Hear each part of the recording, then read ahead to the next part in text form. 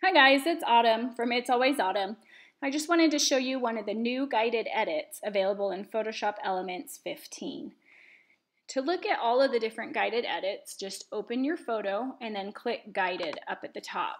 And that'll bring you to a menu that shows you all of the different guided edits that are available.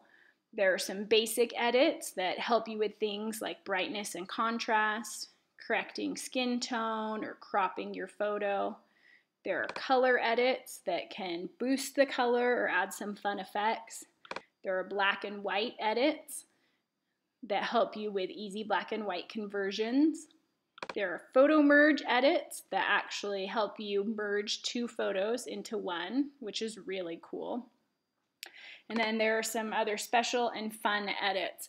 A lot of these we've seen in earlier versions, but there are some brand new ones in Photoshop Elements 15, and this Painterly edit is the one that I want to show you today. You just click on that.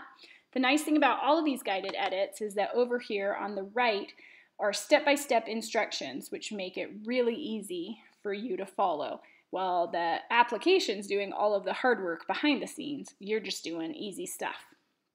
So the first thing to do is click on Paintbrush. As soon as we do that, our photo is obscured a little bit, and as we hover over it, we can see a brush stroke. As we click down with that brush stroke, we start to reveal our painting. We have some options. We have some different sorts of brush strokes we can use depending on the look we're going for. We can change the size of the brush stroke, have some smaller. We can change the opacity of the brush stroke so that some areas don't get quite as revealed, which is kind of fun. You can also change the angle, which is the one I like to switch up the most because that really makes things look different, makes it look more organic and less like you used a computer program to do this. Okay, so we just keep clicking around until we feel like we like how our photo looks. I'm going to reveal just a little bit more. And then we can scroll down to the next step. We can select a canvas color. This is going to be our background color. So we can play with what this will look like with a black background or a white background, or we can even use the eyedropper tool to click somewhere on our photo and get a custom background. I think for this one, I like it if it matches his hat. I think that looks the most realistic. Okay, the next step is to add some texture. These are fun. They just make it look like, again, this is more of a painting. We can click through some different ones and see how they look. We can change the opacity of the texture as well to get the look we're going for.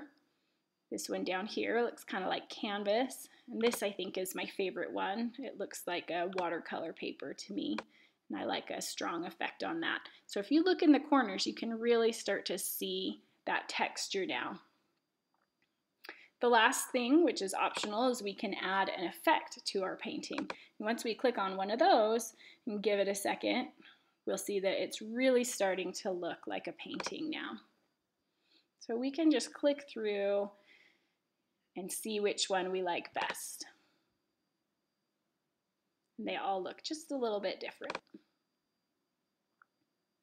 think I'm going to go with this one because I like how I feel like you can really see a lot of texture in the foliage and just in different areas. So the photo really looks like a painting now.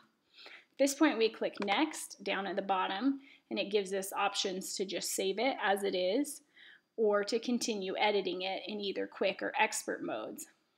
You can also share straight to social media, which is pretty cool. I'm going to click expert mode here because what this will do is this will show you all of the different layers that are on top of your photo. This represents all the different work that you would have had to do by manually changing things like blending modes and adding effects and textures, which was all done really easily for you by Photoshop Elements. At this point, I can print this out. I would probably print it onto a watercolor paper and frame it, and it looks just beautiful. It'd make a great gift.